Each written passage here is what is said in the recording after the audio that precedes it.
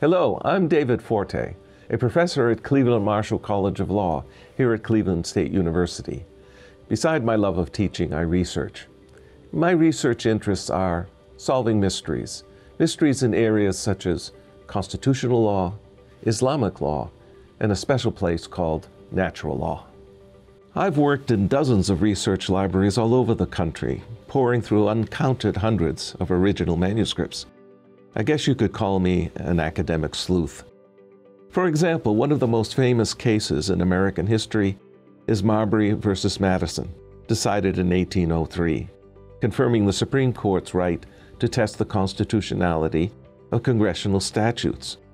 Marbury, who wanted to be a justice of the peace, was refused to be appointed by Jefferson. But who was this man Marbury, and why did he sue?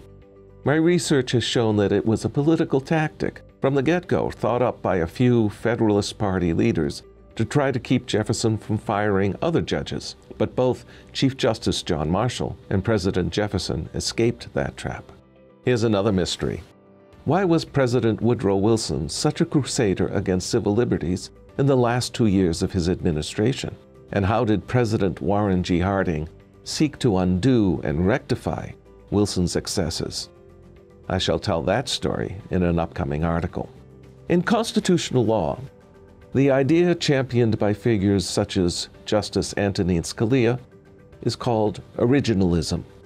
That is, we should interpret the Constitution's words based on what the framers and the founding generation thought they meant. Is there a way to find out the original understanding of every phrase in the Constitution? I think there is. Another of my areas is Islamic law. So just what is the Sharia, and how did it actually develop? Is it as central to being a Muslim as many people think?